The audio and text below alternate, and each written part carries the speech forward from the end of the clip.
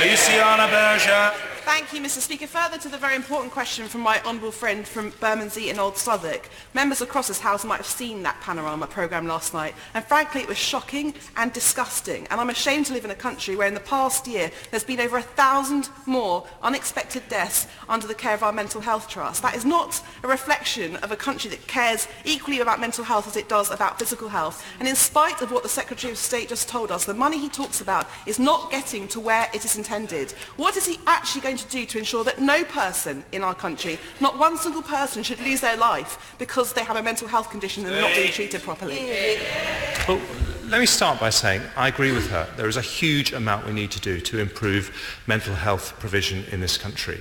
But let me also say to her that a huge amount has been done and is being done. We are now, as she knows, seeing 1,400 more people every day with mental health conditions. We are committing huge amounts of extra money into mental health provision, and we are, I think, becoming a global leader in mental health provision, certainly according to the person who is in charge of the Royal College of Psychiatrists. And I think we have to support the efforts that are happening in the NHS because I think we are one of the best in the world. Simon Hall.